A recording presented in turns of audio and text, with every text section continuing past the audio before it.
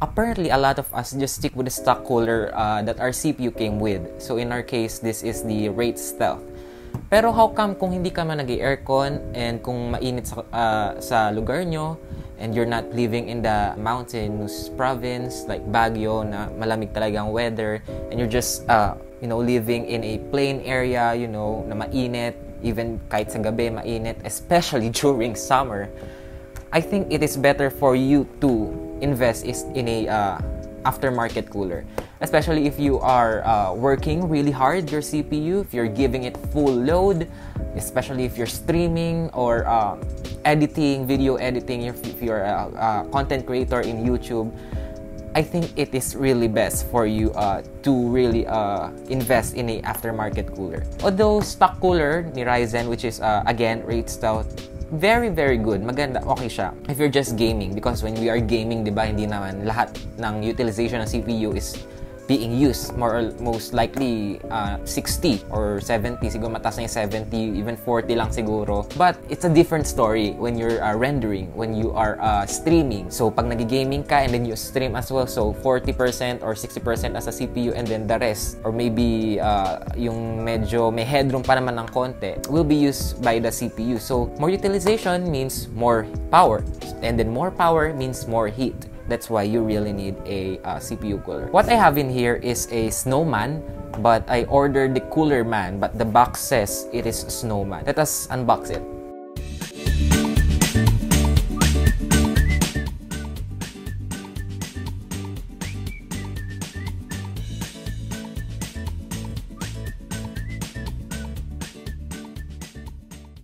So this is the after cooler that I bought. This is actually the Coolerman, pero nasa box siya ni Snowman. So I believe this is just a similar product, or I mean a similar manufacturer. Kaya kasi pareho sila ng ng model. Ito siya kaso in red, tapos iba lang yung pangalan. So I believe it just rebranded or pareho ng manufacturer.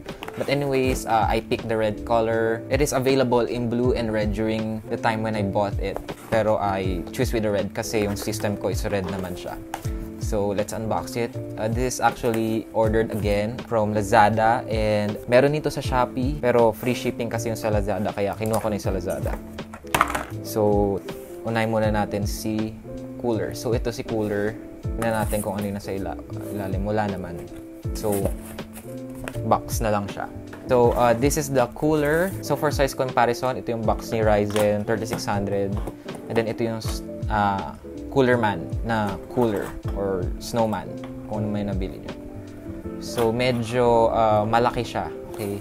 Pero hindi sobrang laki, hindi kasing laki ni Noctua. NDH15 ba yung pangalan ng model na yun? Pero I believe this is sufficient enough. Especially if you're not overclocking or a little overclocking, hindi naman yung super taas na overclock. This will be enough. So ito, red siya. Meron pa tayo dito. I believe this is the bracket for the LGA socket or for the Intel socket. So ito yon, sa Intel to. And then meron tayong I believe this is thermal paste. Yes, thermal grease. And then I don't know what is this for, pero most probably pag susuksok nyo yan sa motherboard nyo. And then screws. Asan yung isang screw? Ba't nawawala yung screw ko? Isang screw. Ayun, 4. Okay. And then, if you're wondering kung nasaan yung adapter sa inyong motherboard, kasi nga, especially if you're using it for AM4 or yung pang Ryzen, kasama yan sa motherboard lagi. Nakakabit agad yan pag binili nyo yung motherboard. Pero tinatanggal yan kasi pag gagamitin nyo yung stock cooler ni Ryzen. So, andito siya. Ito siya, guys. Ito yung adapter for this. So, dito siya. Parang nakaganyan. Yan. So, assemble na natin. Kunin ko lang yung computer ko. Okay guys, so this is my build. This, as you can see, the stock cooler ni AMD, which is in my case, the Wraith Stealth. My RTX 2060 Galax 1-click OC. Dalawang fan sa ibabaw. And then, isang outtake. So, ang airflow is from top to back, no? Top to back kasi ito yung front, back, top, bottom. Kasi wala akong ano dito wala akong front fans. So at least may airflow pa rin kahit papano, hindi yung walang airflow. My case is Vikings VK11, I believe, black. So ano to, tempered glass. And then, itong fan na to, ito yung natira sa akin. Hindi pa ako nakakabili ng bago. Medyo maliit siya. Pero I plan on upgrading that. Kasi nga, medyo maliit siya. Baka hindi sufficient. So, tanggalin na natin si AMD at kukuha lang ako ng alcohol as well as cotton bud. Q-tip. Okay guys, so tanggalin na natin itong stock cooler. And fun fact lang guys, this is actually just my second time to ba't gumagano? This is just my second time to put a stock cooler. At to guys, pina-assemble ko lang pala. Because hindi pa ako confident, tsaka baka I actually need this right away, so baka matagal ako mag-assemble. So I don't know how to dismantle this. Or I believe it's just a screw lang to.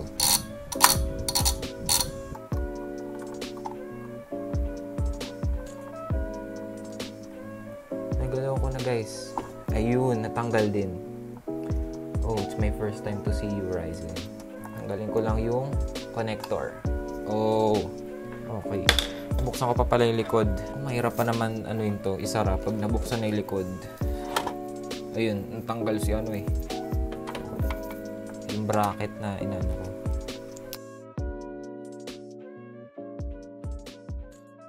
Para hindi tayo ito yung sinasabi ko. So, hawakan ko dito and then i-screw ko siya dun sa loob. Ayun, nagpakita na siya. Pakita ko sa inyo mamaya kung ano. Ayan. Ayan na siya. Okay, kunin ko na yung dalawang screw. Dapat pala, bumili na ako nun. Ngayon ko lang kasi na-realize eh.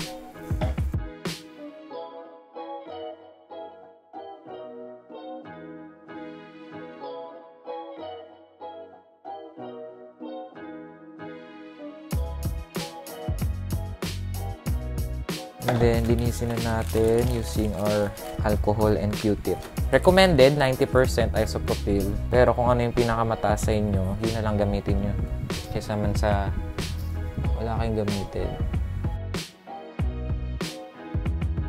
Okay guys, so lagyan na natin siya ng thermal paste. Ang gagawin ko is X pattern. I have choice, X pattern or 1, 2, 3, 4, 5. Pero siguro 5 na lang siguro.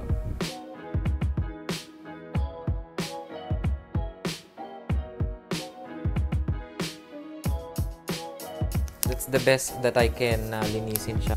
So ito yung fan header. I believe this is outtake. So pag ganito, intake and then out. So pag ganito natin siya kakabit. Peel natin to. Do not touch this. Please peel off before use. So ayan, kita nyo 4 copper. So kabit na natin siya. Medyo iba yung routing nitong na to. Anyways, kabit na natin siya. Ayun. Okay guys, so tapos na-install ko na. It took me like 1 hour to figure this all out. I was really scared. Takot ako because it's my first time to install such a cooler. Kasi sa Intel, I have never encountered problem nung install ko ng stock cooler sa Intel. Ito, you really have to put pressure. I'm not even kidding. You really have to put pressure. Hindi ko na napakita in detail. Occupied na yung utak ko. I was really scared. What I'm just wishing right now, sana mag-boot.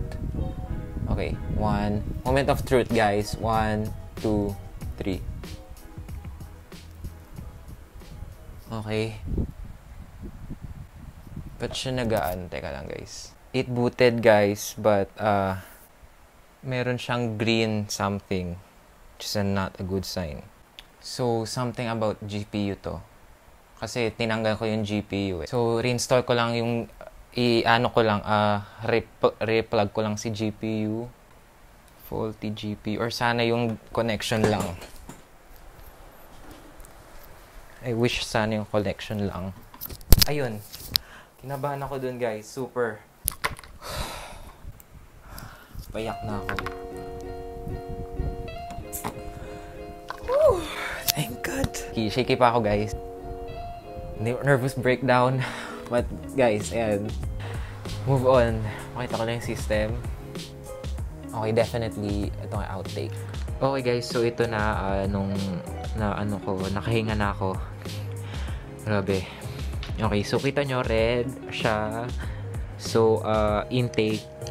Okay, definitely outtake nga. Yes. And then, ito yung maliit na fan dun sa luma kong computer na sinalin ko lang dyan. Actually guys, I'm not crazy over RGB. Even with no lights at all, I would be very happy. Pero binagay ko na lang since nga red na din naman tong fan ko sa ibabaw. So ayun si RTX sa ilalim. So ayan siya guys. I was very scared nung kinakabit ko siya. If you're a first timer and you're watching this, you really have to put pressure talaga na parang feel mo masisira na yung CPU mo. But you really have to put pressure. Kung hindi talaga kayo, if you're really scared, ipakabit nyo na lang sa technician kasi so super nakakatakot. But anyways, ayan, nag-boot up na siya at pakita ko lang sa inyo yung benchmarks. And then, ito, CPU utilization, 100%. And then, current temperature is 87, 88, 89. So, baka pumalo pa nga ng 90.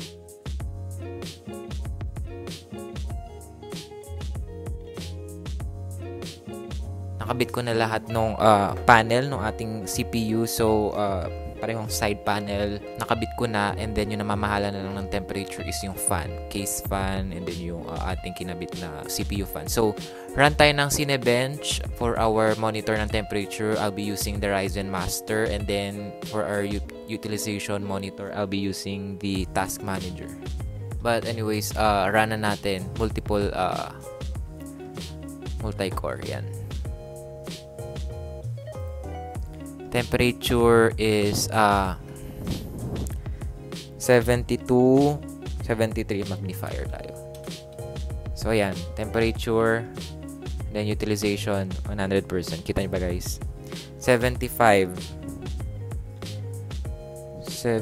Mukhang sa 76 pa to Sige, 77.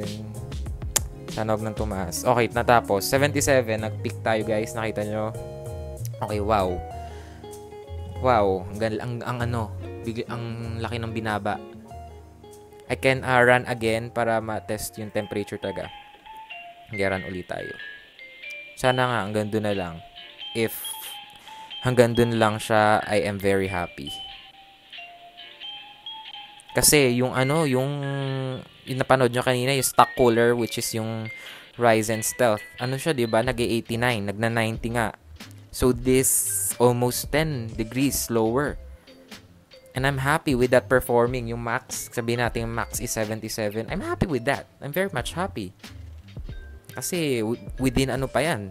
Within very much acceptable pa yan. Yung temperature na yan for a CPU. Kasi 80 degrees Ang acceptable 80 degrees pa ba?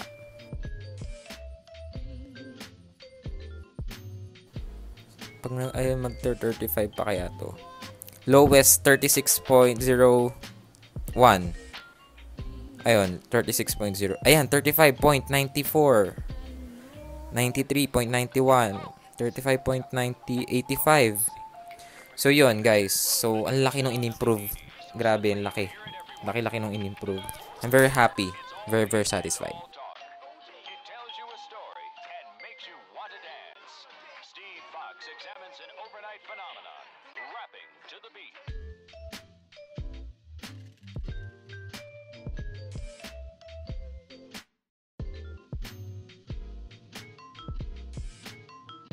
So dito na nagtatapos ang ating review and an unboxing for this Snowman or Coolerman for Heatpipe CPU cooler. If you want to leave the video already, you can. But if you want to hear more tips, you can stay. So ano ba nangyari sa akin? When I installed this cooler, nahirapan ako. I'm not gonna lie. And I think it's going to be the same scenario if you're going to install AMD Wraith RGB or AMD Wraith Max. Kasi ganun din yung clipping mechanism You have to put first, kasi kunwari ito yung hook nung sa motherboard, diba? And then ito yung igaganon mo. You have to put first this. Tsaka mo itutulak pa ganun.